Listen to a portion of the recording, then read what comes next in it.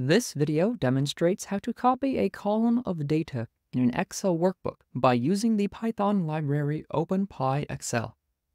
In our testing document here, you can see a single column of random numbers in column A. I will copy this content to column B using Python. Here I'm bringing in the workbook as WB and I'm selecting the worksheet as WS. I will then be saving the work in the cell below. To start the process, I need to find out the last row of data in the document. This is very important as it ensures I am capturing every cell of the column. The best way to do this is use the max row attribute of the worksheet. It's especially useful for very large data sets. You can see here that my max row is 11. Copying the column itself is actually fairly simple and only requires this small for loop. Let me walk through line by line what it does. First, we iterate through a range of numbers, starting with the number 1 and ending with the max row variable plus 1. The range function doesn't include the second number in the range, so I must add 1 to guarantee I am accurately capturing every single row of data in the column.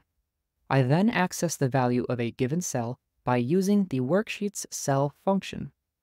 As this for loop cycles through, I will be incrementing up the rows I am accessing, as you can see right here where I am assigning row to be this row loop variable. I am also explicitly stating the column is the first column with the second argument passed. The value attribute of this cell will give me the exact value of that cell, which in this case is one of the random numbers. You can see I am assigning this value to the value A variable. Next, I have a value assignment happening. Here you can see it is happening for the exact same row on the second column. I access that cell's value and assign it the value A variable I just acquired in the line above. This causes the value to now appear in the adjacent column. Let me execute this cell. I will save the workbook and open it up to see if we were able to successfully copy the column. And there you go. The first two columns now have the exact same data. So it's quite simple. You just find the max row and then use a ranged for loop to retrieve the value of each row in a column and assign that value to a new column. Thank you for watching.